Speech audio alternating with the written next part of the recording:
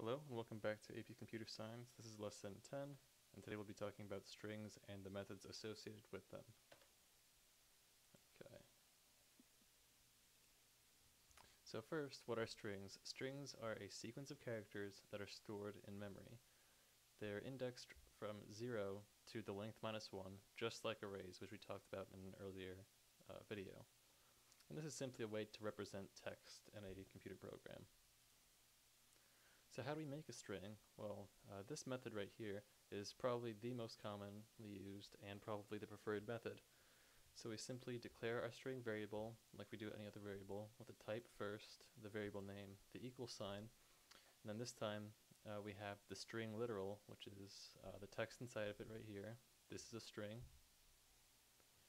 And surrounding them we have these quotation marks.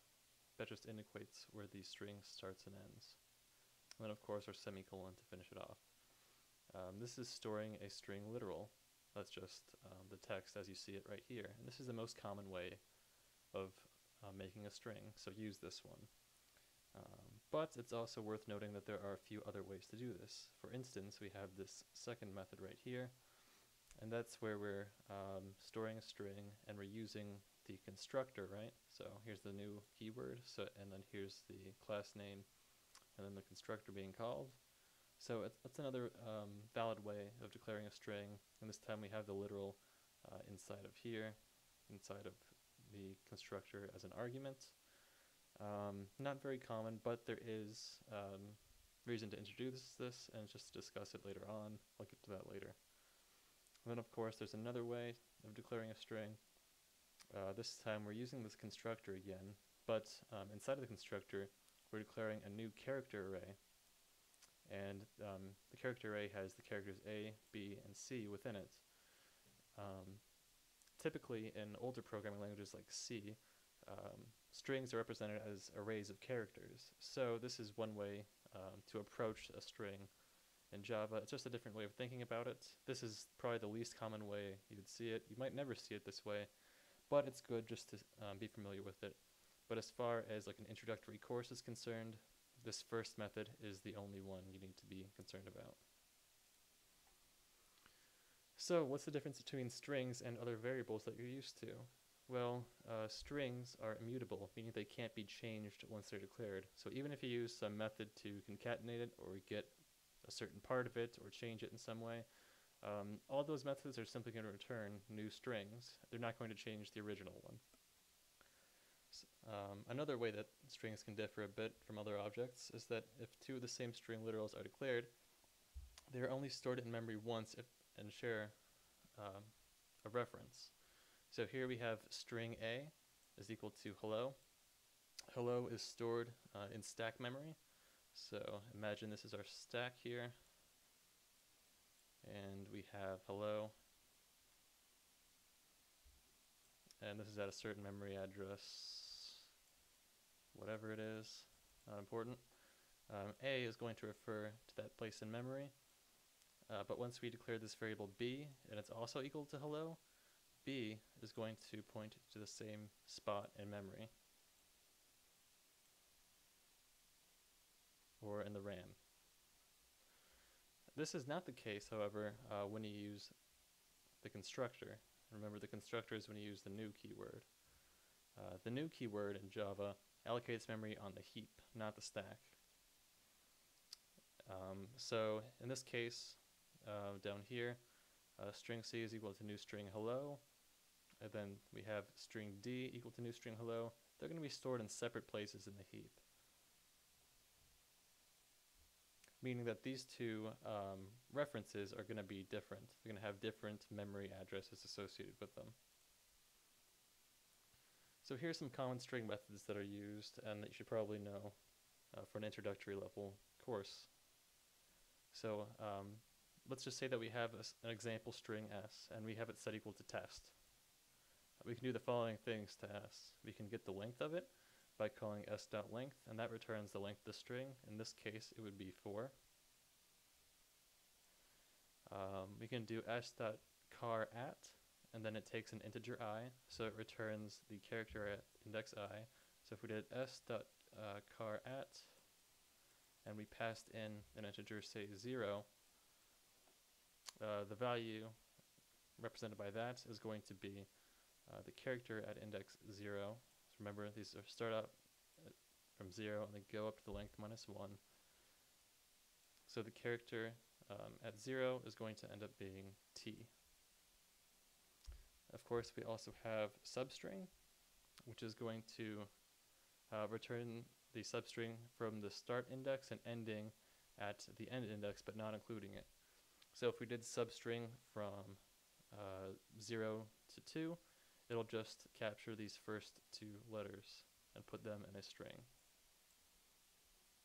Then of course there's index of, which returns the first occurrence of the substring. So if we try to find the index of E, it would return 1 because that's the index that it's stored at. Note that if we tried to get the index of T, it would return 0 because that's the first index it's stored at, even though T is also stored over here at index 3. So now you might be wondering how to compare strings. Well, we have a few ways of doing this. So let's say that we have 2 strings, str1 and str2. We can compare the two by using the compareTo method. So it'll return a negative number if str1 is alphabetically less than str2, positive if it's greater, or 0 if it's equal. So if we had something like, if we were comparing two numbers like, or two strings rather, str1 being ABC, and str1 is ABC, and then str2 is equal to, say, DEF,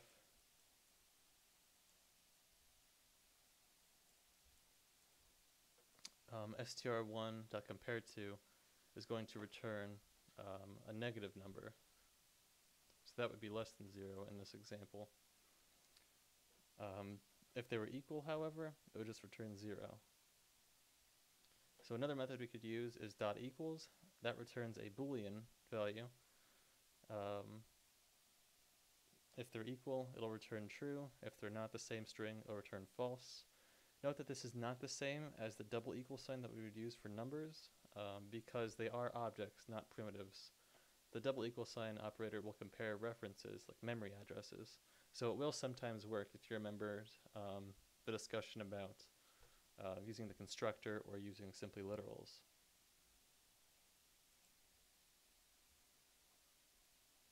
So we also might want to concatenate strings, and to do that you can simply use the plus sign. So one way you could do this is, given strings str1 and str2, we can combine the two by using this plus sign, just like you would add them together, str1 plus str2. So note that this isn't always the most memory efficient method, especially in loops, because every time plus is used, the result is stored in memory. So I would recommend that you use the string builder for that, but for an introductory level discussion, it's not very important. That only matters if you're doing more complicated stuff. So this is the only way you need to be concerned with for now, the plus sign. Now sometimes you want to have special formatting of your strings during printing or writing to a file. So /n typically represents a new line, right? So during printing. So it'll move the text to the next line. So it'll look at it one by one. It'll print out H, it'll print out E, LLO. All of those are going to appear in the console one after the other. Then when it hits this new line character, it escapes and goes to the next line. And then it begins printing each character one by one until it's done. So /t does something similar. It represents a tab during printing. Just like how you would hit tab in a Word document, you can print out a tab just using /t. So as you can see, hello /t world returns hello, tabbed space, and then world. So here's an example of printing out triangles of stars using these concepts that we've discussed before. So here we declare our string s, and then we store example1 inside of it. Then in each one of these for loops, we're going from I equals 0 to 5, I plus plus, meaning that we're just going to go up by 1 each time.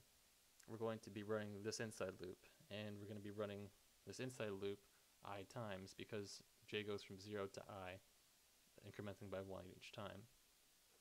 So we're going to keep printing out, we're going to keep concatenating on. So remember, using the plus would concatenate strings. Plus equals will concatenate it to this string right here and store the result back. So we're going to keep concatenating and running this loop a bunch of times. The first time through, it will concatenate it 0 times, because I would be equal to 0 and j would be equal to 0, so that's going to return false. But the next time through, it'll do it once, because I is incremented 1 time.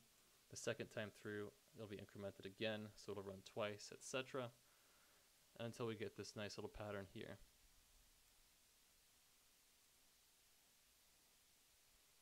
So here's another example of using these string methods.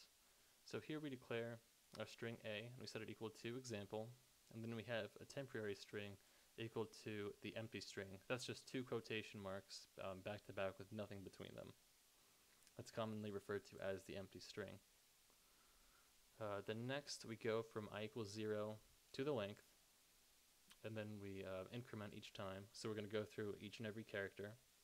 And what we're going to do is we're going to set temp, which starts off as our empty string, equal to the character at the given index, whatever I is at the time, and concatenate on temp at the end. So what this is going to do is it's going to